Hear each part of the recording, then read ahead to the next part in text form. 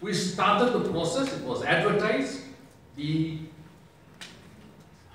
recruitment agency was appointed, we met with them, we received the shortlisted candidates, that process was continued.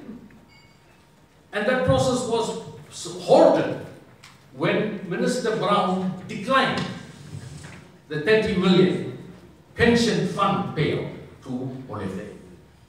Very simple. And we said to ourselves, put that process on hold till we understand further what we do. And the shareholder representative had said to us that your decision to award a pension fund needs to be reviewed. We sat down, we looked at the review of it. And we came up with the conclusion that we have two choices. Rescind the decision,